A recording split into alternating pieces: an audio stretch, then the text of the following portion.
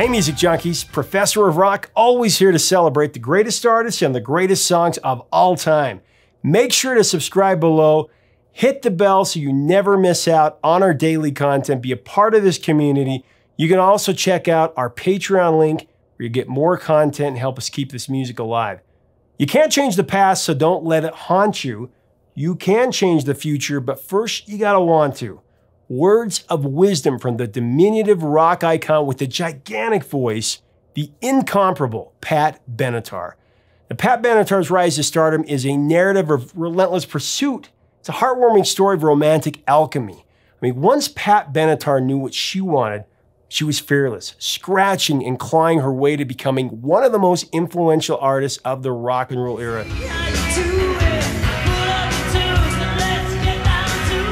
And it was obvious to everyone that came in contact with young Patricia Mae Andrzejewski that she was something very special. She grew up in the Greenpoint neighborhood of Brooklyn, New York, and her father was a sheet metal worker. Her mother was a beautician. She was also a trained opera singer, and Pat's mother exposed her young daughter to classical music and the beloved standards of the Great American Songbook. And Pat received voice lessons. She actually sang her first solo at 8 years of age during a musical production at Daniel Street Elementary. She left the attendees in awe of her precocious ability. She also trained as a coloratura in high school with aspirations of attending Juilliard School before her life took a detour and she decided to attend Stony Brook University in Long Island to study health education with aspirations of becoming a school teacher. After high school, Pat married her high school sweetheart, Dennis Benatar, and it appeared that she was on the same path as her mother. She was going to settle into a life of domesticity. Dennis Benatar had joined the Army, and while Dennis was stationed at Fort Lee Army Base in Virginia, Pat worked as a teller at a bank near the base. Man, I'd love to hear from someone who remembers Pat Benatar helping them with a transaction. Can you imagine? In '73, Pat had an epiphany when she attended a Liza Minnelli concert in Richmond, Virginia. Pat was so inspired by Minnelli's performance that she decided to quit the bank and move full speed ahead to establish a career as a singer. In Richmond, Pat was the lead vocalist for a popular lounge band named Coxswain's Army. The group was starting to get some traction when Pat lowered the boom and told her bandmates that she was leaving the band to go back to New York to pursue a solo career, no matter how far-fetched it seemed. Benatar came to the realization that in order to build a successful career in the music business, she needed to challenge authority. She needed to break rules and disrupt her harmless domestic life. In 1975, Pat packed her belongings into her Honda Civic. She left for New York with $2,500 and whatever she could stuff into that Civic. Her husband, Dennis, joined her in New York after he was discharged from the Army. The people that she left behind in Richmond, they told her that she was crazy, that she would be back, definitely be back. But of course, they underestimated Pat. She wanted to change the future and never look back. With the power of conviction, there is no sacrifice. Another golden mantra to follow from Pat Benatar. In 1976, Pat scored a role in the late Harry Chapin's futuristic rock musical, The Zinger, that ran for 4 weeks at the Performing Arts Foundation Playhouse in Long Island.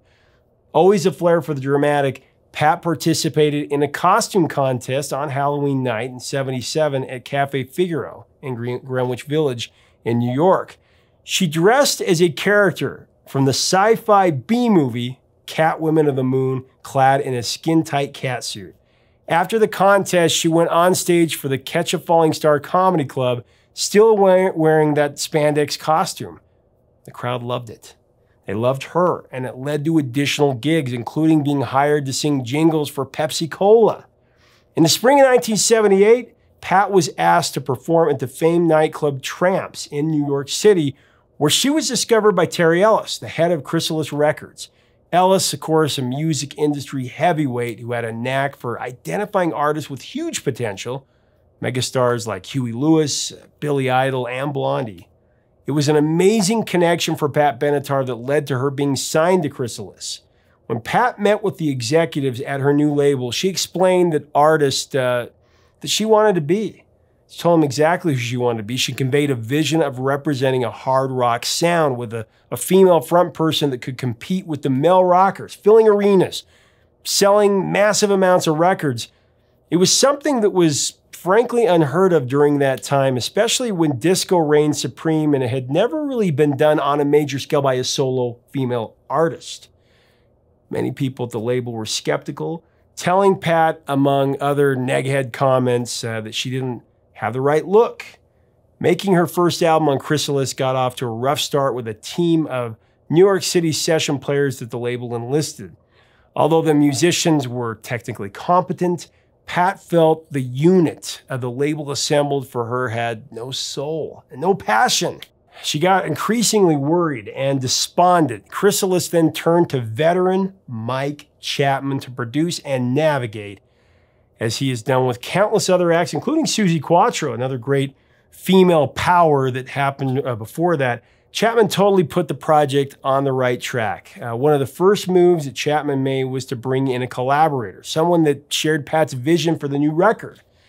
Pat followed Chapman's suggestion to enlist a talented musician named Neil Girlaldo, who was a member of Rick Derringer's band. Giraldo was an incredible guitarist and multi-instrumentalist with a sixth sense feel for the intangibles that just gives songs passion and purpose.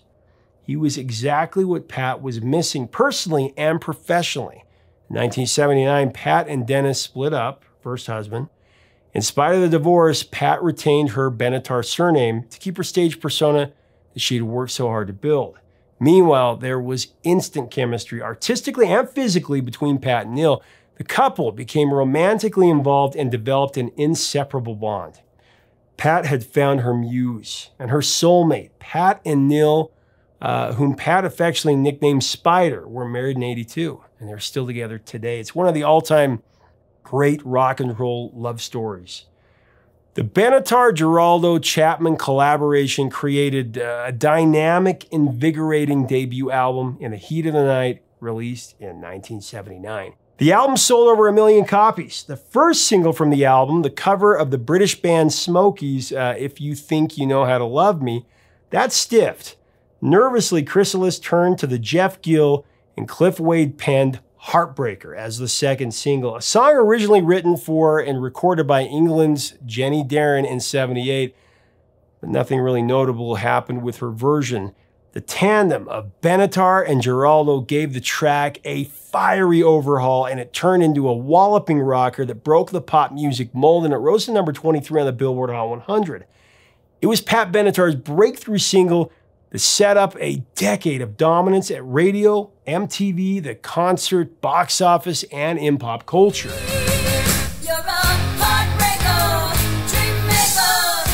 Pat Benatar's career vision became a reality. She became the premier female frontperson, breaking barriers and inspiring an I-can-do-it trailblazer mentality for a new generation of artists. She thrived with intrepid vigilance, coining another tenet to govern her career: demand respect and give it back. You have the power. Overall, Pat Benatar released 6 platinum albums and scored 15 top 40 hits on the Billboard Hot 100. She was the first female artist to receive heavy exposure on MTV.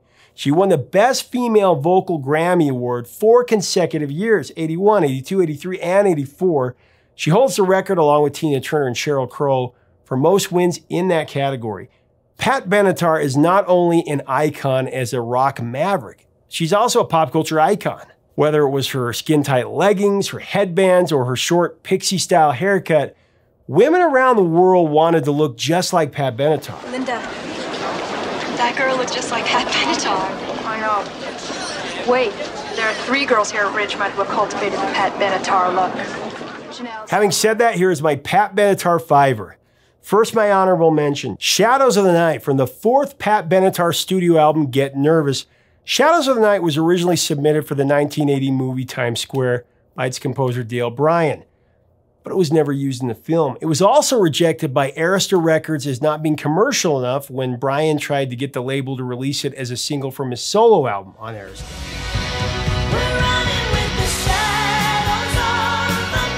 The second go-around for Shadows of the Night was when American singer Helen Schneider made it a platinum hit in Germany, but the most famous interpretation is when Pat Benatar recorded a fresh Neil Girlaldo arrangement of the track with her amazing vocal. Just grabs you immediately from that cold intro.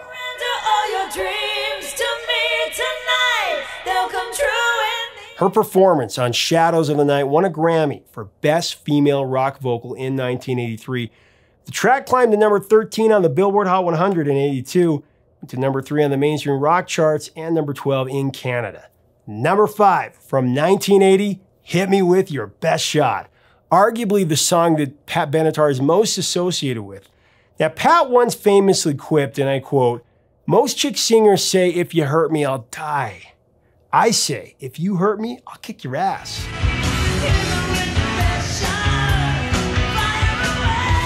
End of quote. That Pat Benatar attitude punches you right square in the nose on Hit Me With Your Best Shot, with face-melting guitar work by Neil Girlaldo. The song, written by Eddie Schwartz, who also penned The Doctor by the Doobie Brothers, and Don't Shed a Tear by Paul Carrack. Great song. That's become an arena rock standard. It was the second single that was released from Pat's second album, Crimes of Passion, and Pat's first top 10 single. It hit number 9 on the Billboard Hot 100 and number 10 in Canada. And her voice on that song, just incredible. Number 4, Invincible, the Grammy-nominated single that was the first release off of Pat's number 6 studio album, 7 the Hard Way.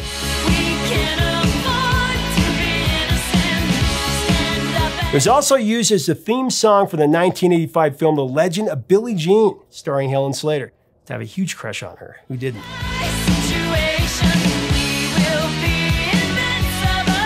Here's how the song was written and presented to Pat and Neil by the tune's primary lyricist, Holly Knight. It's one of my favorite songs that I've written.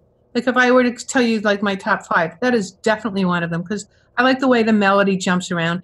And going back to what I was saying, Pat is the kind of singer that no matter what I wrote for her, she could nail it. She did an incredible vocal in that. And I loved the video too. And I didn't know this, but she was actually 4 months pregnant when she was doing the video. She was wearing a very large coat, but she looked beautiful. So then it was in the movie, it came out, and it did really well on the radio and everything.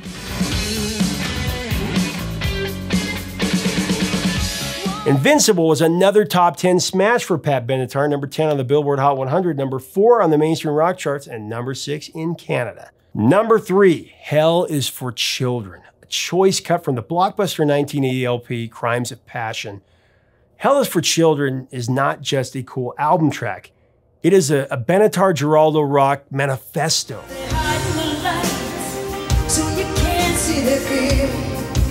Co-written by Pat and Neil, the song is about the evil of child abuse, the cryptic effort by the perpetrators to cover it up, and the irreparable harm that it does to the children. Pat's powerful voice in Hell is for Children roars with outrage, commanding justice for the unfortunate victims of child abuse and a call to action to stop these atrocities, because hell is for children. Hell is for children. And you know that their little lives can become such a mess. Hell is for children, and you shouldn't have to pay for your love with your bones and your flesh. And you shouldn't have to pay for your love with your bones and your flesh. Benatar unleashes all the disdain and fury for the indefensible evil like an unstoppable crusader, and Girlaldo rips the guts out of the guitar on a roaring solo through the song's coda like an avenging superhero. It's a lethal attack that makes you want to take matters into your own hands to protect our children. I love how the song demonstrates the impact of the Benatar-Girlaldo artistic partnership. Hell is for Children is one of the most potent musical compositions of social commentary that I've ever heard. Number 2, We Belong, the lead single for Top 40 radio play from Tropico in '84. Now, on any other day, this would be my number 1. Now, we all know that Pat can belt out a vocal that goes far beyond her petite frame. That's a fact. But We Belong demonstrates her sweet versatility.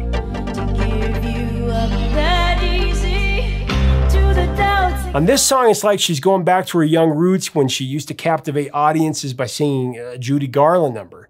Her vocals here are just absolutely transfixing.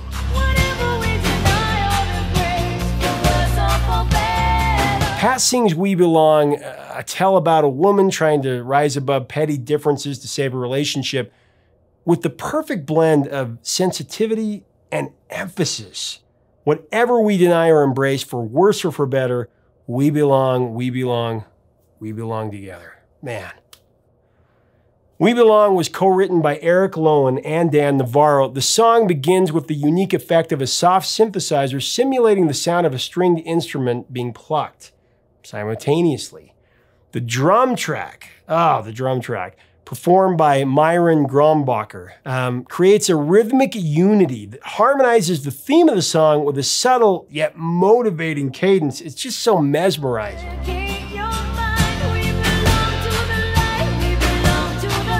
Myron performed on 9 Benatar albums, and like Neil Girlaldo, was a recruit from the Rick Derringer Band.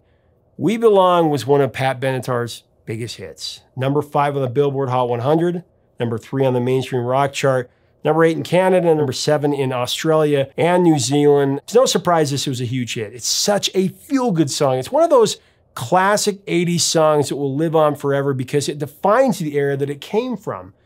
It's just a perfect song. Especially this part.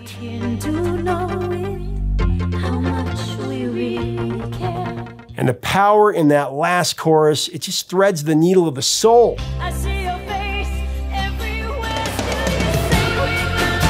Now, before we go to the number 1 spot, I do want to thank our sponsor, Zenni Eyewear. The glasses I'm wearing the red and black here. It says Professor Rock on the side. You can design your own pair at the link below. These are amazing. You can also get sunglasses, blue blockers. Hit the link below, they'll deliver them right to you. And number 1, Love is a Battlefield. This song represents everything that we love about Pat Benatar. Her ability to communicate to her audience with that towering voice, inspiring strength, and empowerment for all types of human beings.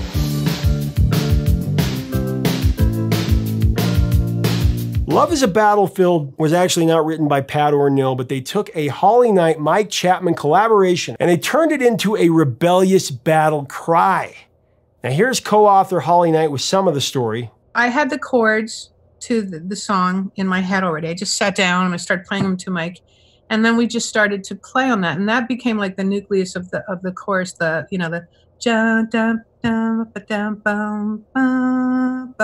we are young,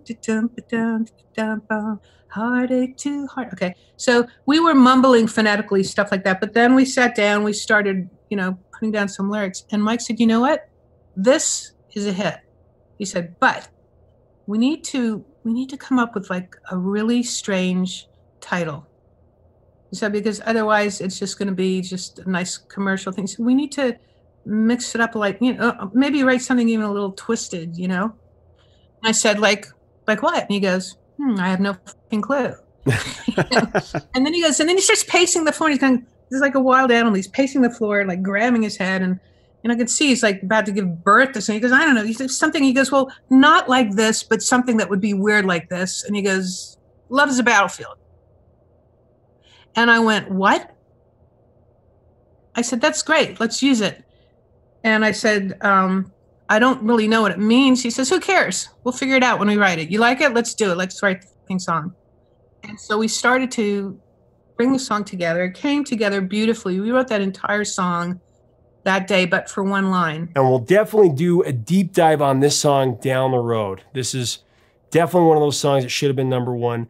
Love is a Battlefield fought all the way to number 5 on the Billboard Hot 183. It was number 1 on the mainstream rock chart. It was number 2 in Canada, number 1 in the Netherlands and Australia. Love is a battlefield. The music video for Love is a Battlefield was one of the most memorable ever played on MTV. It was also the first music video created with actual dialogue. Are you kidding me? You leave this house now! Pat Benatar was so rad. I remember staying up late to watch this on Friday night videos, just transfixed by the television, begged my mom to record it on the VCR, in which she did, and I watched it just over and over again. How many times have you repeated this dialogue? We are young. We are young.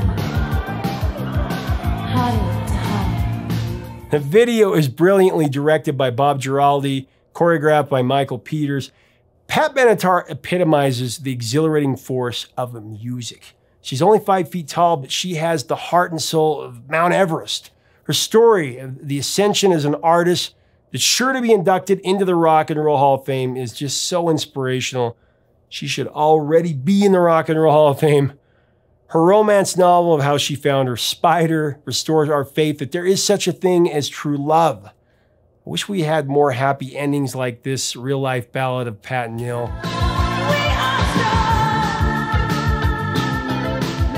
Here at Professor of Rock, I want to inaugurate Pat Benatar as the Governess of Rock and Roll. Leave us a comment about Pat and her song. What is your fiver? What are your memories tied to these songs? If you like this segment, you're going to like our other ones. You'll want to subscribe below. Make sure to get Pat's music below at our Amazon links. Join our Patreon for so much more content to help us keep the music alive. Until next time, 3 chords and the truth, my friends.